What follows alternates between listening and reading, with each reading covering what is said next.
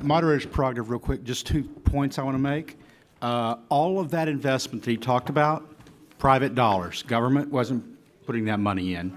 They invested in all those technologies that are lagging.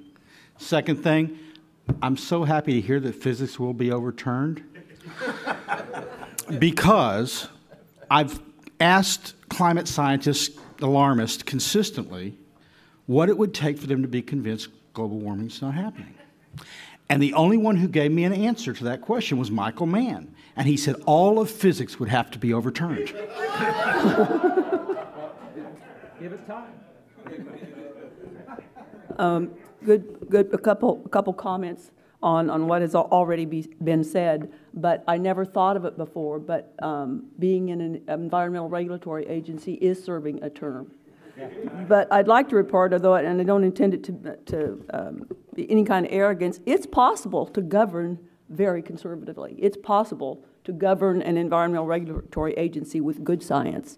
Texas is maybe a different place, but I think of, he may have spoken at some of the previous Heartland conferences. The chief toxicologist at this environmental regulatory agency is a fabulous sound scientist who knows that toxicology gives you more meaningful information than ecological, epidemiological studies about, and that EPA's current use of and you all, I'm sure, know as a non-scientist about these things better than I do, but no safe threshold linear regression analysis is not the way you set environmental standards, because that leads you to find the same amount of risk as the pollutant concentration approaches zero as you do almost at the higher. If you want to know where EPA's mega rules are coming from, it is from an abuse of science using that methodology.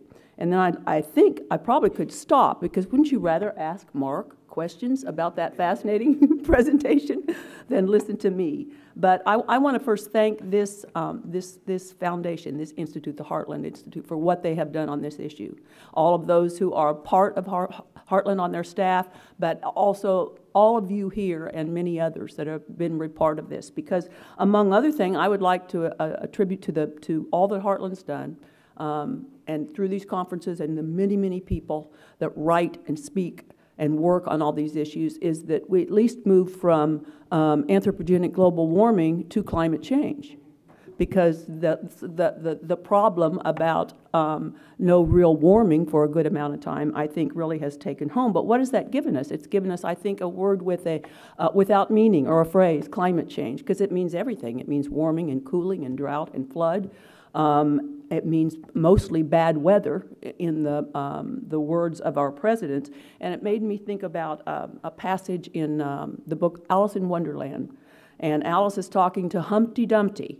And it's a discussion about words and what meanings words may or may not have. And Alice says something to the effect of, can you make words have different meanings, or can words have different meanings?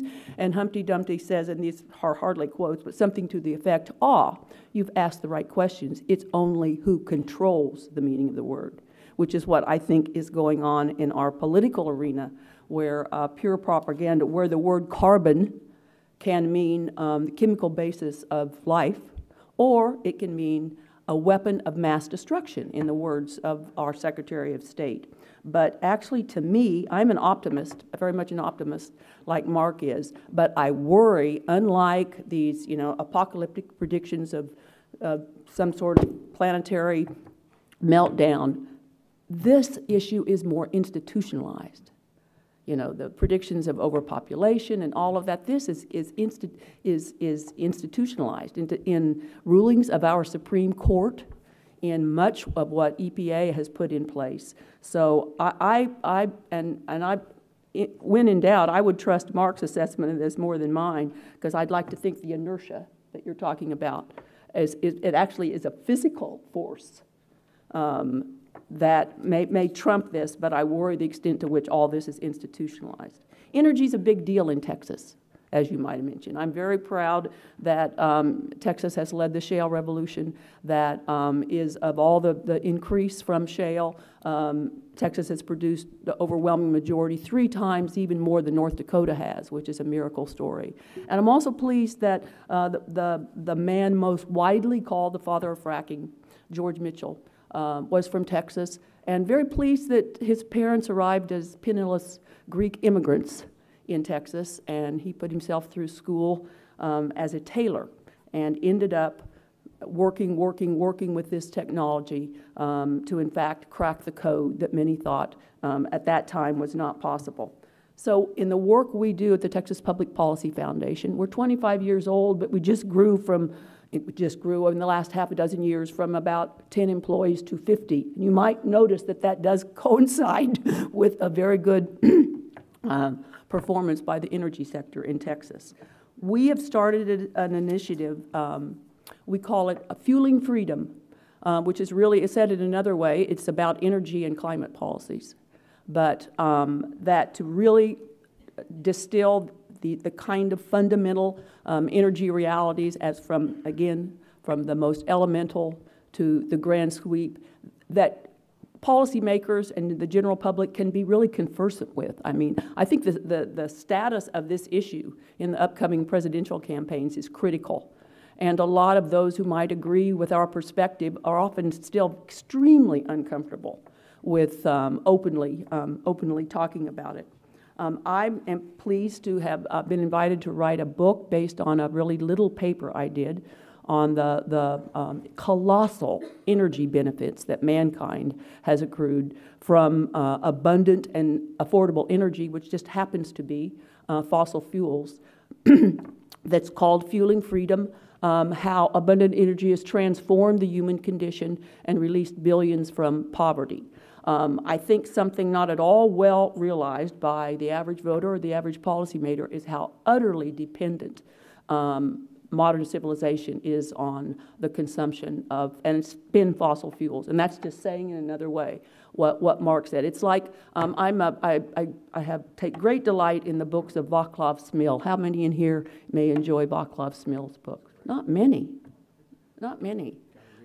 You got to read him. He's written about 80, and I don't want to use up too much time, but he's proudly calls himself an energeticist, which as a term for a kind of interdisciplinary study of all the roles that energy plays in the natural world, in the biosphere, as well as in just human life and the economy. But he is a master at looking at this, I think, this grand sweep. He's at the University of Manitoba. He comes along with, I think, probably most of them in this room would, all the way till you get to climate science. He's critical of everything else, but for some reason he cedes the ground to climate science, which may solely, but fascinating, his depiction of this, the global energy system, both natural but particularly the man-made, is as important to modern civilization as the metabolism in the human body, which is what controls, and all the parallels that there are in those. And the bulk of the energy benefits we have received is so recent. It's since 1950. The big. I'm checking to see if my numbers are right.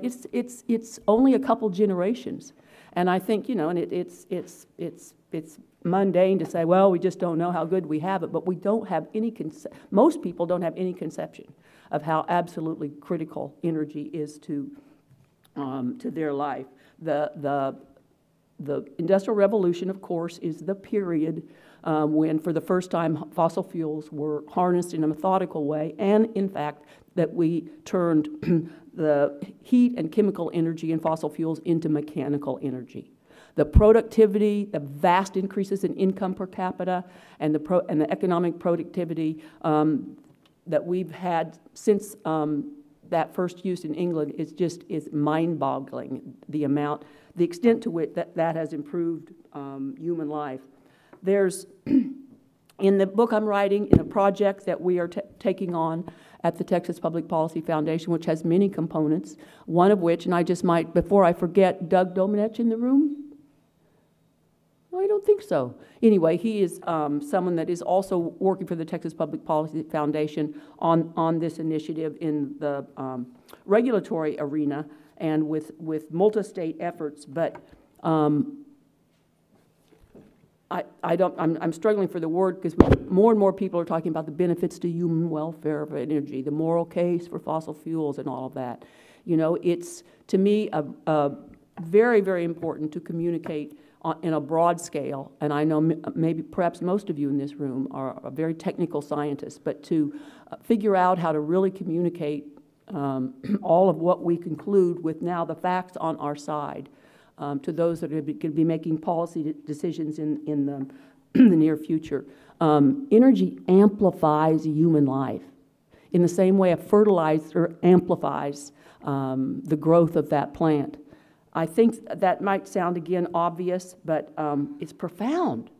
What is the greatest benefit of man-made energy? It's time, a very profound benefit. It's time not only in a lifespan 3 times longer than was enjoyed around the time of the Industrial Revolution in the 19th century. It's phenomenally more time, and from time comes choice. And from choice comes innovation and freedom and the opportunity for true human flourishing. I think it's a misnomer to call the Industrial Revolution the Industrial Revolution. I think it should be called the Great Energy Enrichment, for it was on all scales, as colossally successful in industrial and economic matters as in agriculture. The story of the use of fossil fuels in agriculture and in Norman Borlaug, the father of the Green Revolutions, development of plant types that really worked kind of like a mechanical device that maximized the intake of the anhydrous ammonia fertilizer and also increased photosynthetic efficiency. Amazing, amazing gifts, and they're so recent, so recent. And I'm going to close here in a second. Did anybody read about the Google engineers who had been hired to develop a multi-billion-dollar fast path to the totally renewable green economy? Did anyone see that? Do you know what they concluded? They concluded, and they were warmists themselves and delighted to have all this money behind them to chart the roadmap. They concluded, and this is in print, the best source I've found is in, I believe, a British publication called The Register, renewables are a false hope. They will not work. These were greenies reaching this conclusion. You didn't see it very much in any kind of major press, but they concluded very much on the basis of science that, in a nutshell, far more energy goes into electric generation by any kind of wind or solar source than comes out. And that because of the extraordinary low power density, vast acres of the surface of the earth would have to be commuted, and that the amount of heavy industrial material that's involved in that it is beyond the pale. But I would think that conclusion coming from that arena would be a help. But oh no, just this week comes into my email these are actually Stanford engineers that were on the Google project, and these were also Stanford engineers that has now a plan that really by 2020 we can get almost to 100% renewable. And the little side, but these are credentialed scientists at what some people would call a prestigious university, but with just a few little qualifications. That involves 40% less energy consumption, which would take you about to 1950, and go Google vehicle miles traveled in 2050 versus now. It is so, the increase is of such vastness, it's mind-boggling. Oh, but it will stimulate the economy, according to these fine Stanford engineers. And they used EPA's absolutely fantasized calculation of the social cost of carbon as the economic stimulus. It's cost avoided, but it'd be $3 trillion stimulus to the economy, so these engineers say. So I think they better stick to applied sciences rather than policy making. Thank you very much.